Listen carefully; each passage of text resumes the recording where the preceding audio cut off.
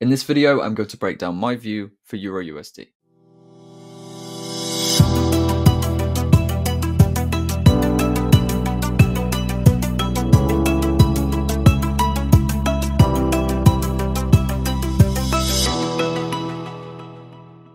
I have a sale running on my trading academy. You can save 30% on my full course and community, and that is going to be a great place for you to progress your trading.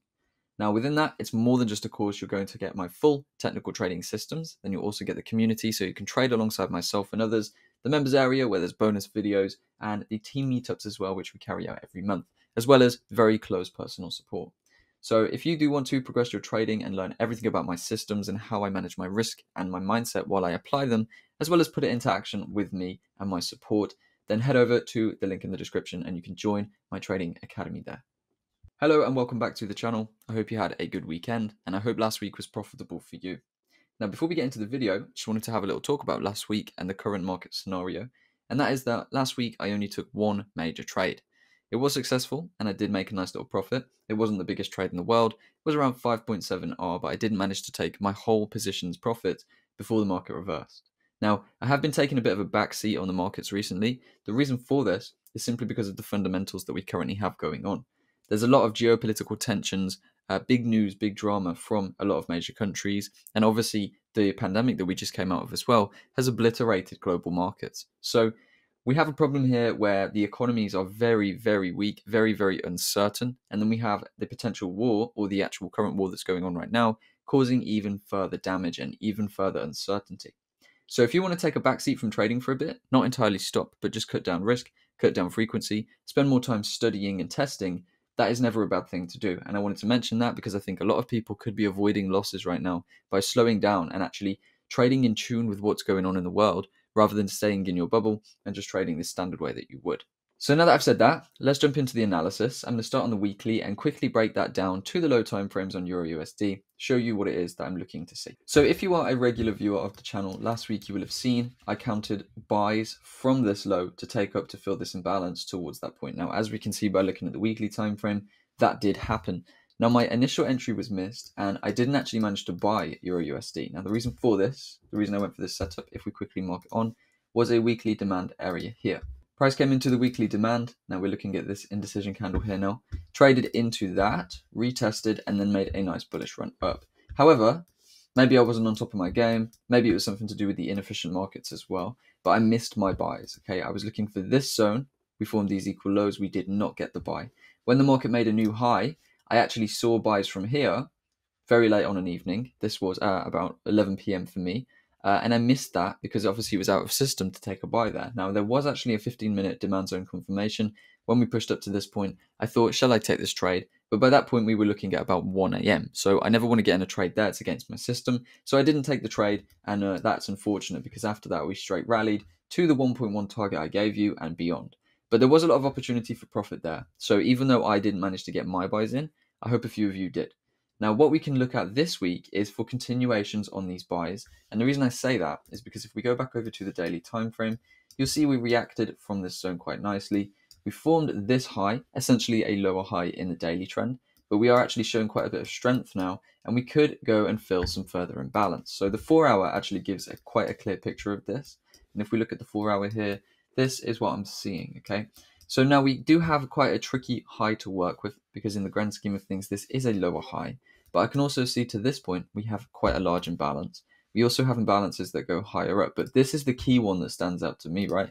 We pushed up towards this inefficient area, then we left open this gap, but now after the push up, we've pulled back down, we're traded into a demand zone. We've actually supported that demand zone and respected that demand zone so far, and potentially we may get a continued run to the upside. So it's not guaranteed yet, it's not really confirmed yet, but it's definitely an idea that we could potentially take EURUSD up towards that point before potentially a major sell-off occurs, all right? So I am actually looking for EURGBP to move as a kind of buy to sell as well, which means if that does happen and Euro does build strength, EURUSD is probably going to roll with it. And I actually do think GBP/USD could potentially go short quite soon as well, which obviously would help to flip, EURGBP to the upside. But staying focused on EURUSD for now, this is what we are seeing. Basically, if we consider the current trend, we've got lower low, lower high, lower low, Now we are trading into supply area, so we could potentially form a lower high. If we break above that, we could actually be looking for these continuation buys. So that would look something a little like this. And what that would really do would be show us that we have the strength to push over the structure, pull back in, and then look for buys from this current demand zone here. So what is it I'm looking for on EURUSD for early week, intra-week trades? Well, we can see here we form these two generally equal lows in the market. We did do that within this large demand zone. We could refine that down and see this demand zone was retested, so that could potentially be quite a valid push away. However, now that we're approaching these lower highs, and if we consider some of the imbalanced space below, we can see there's an imbalanced demand zone here, and there's also an imbalanced demand zone down here, that initial one that I was looking to buy from last week. So my target idea for this week, really, or my overall thesis for this week, is to see if some of these imbalances and these inefficiencies can be filled in the market. As we know, if inefficiencies are generally filled, so I will be keeping an eye on the potential of seeing some of these come through, whether that means as a huge short to just sell straight off from this lower high, or as a pull down to then potentially reverse and bounce from one of these zones. That will be kind of what I look for now. I'm only going to be doing this if we confirm a shift to the downside, because as you can see, straight into the week, we are quite bullish. But I'm thinking potentially, we are on Monday right now. We are trading in the London session as of the time of recording this.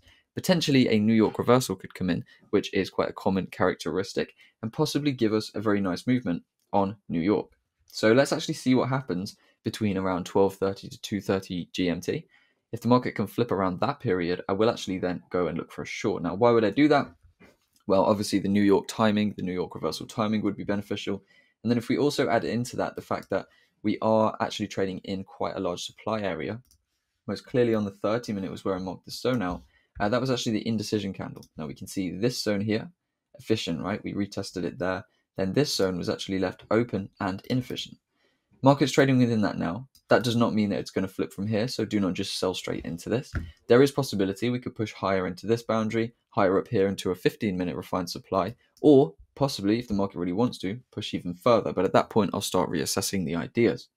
For today, for the early week trade for EURUSD, what I would like to do is keep my eyes on the 15-minute time frame, see how we react in and around this area. So this will be my total invalidation point. And if we can show some form of rollover, either potentially in this supply that we're currently in, or this imbalanced supply just above here on the 15-minute time frame, then I will look for a short opportunity to bring price down through these equal lows, through the Asia low, and towards that first demand zone target we were looking at. So if we clear that one off just for the sake of neatness, we're looking at around 1.08900 or 1.08750. Now my confirmation as usual will be structure confirmation, so if we can see price stall around this point a little bit, I will then be looking for that breakdown to really change some of the structure. And the structure I'd really like to see taken out would be this point here, okay?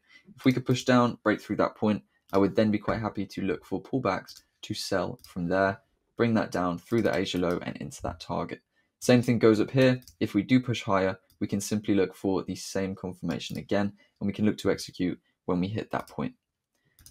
So those are my ideas for EURUSD. That's the kind of plan that I'm going to be working with for the next few days, and see how we can actually drive the market, possibly for buys to sells, sells to buys. We will see what we get overall. But that is my thesis. That's my breakdown. I hope you've enjoyed it, and I hope you get some profitable trades from it. So let's see what the market provides us this week.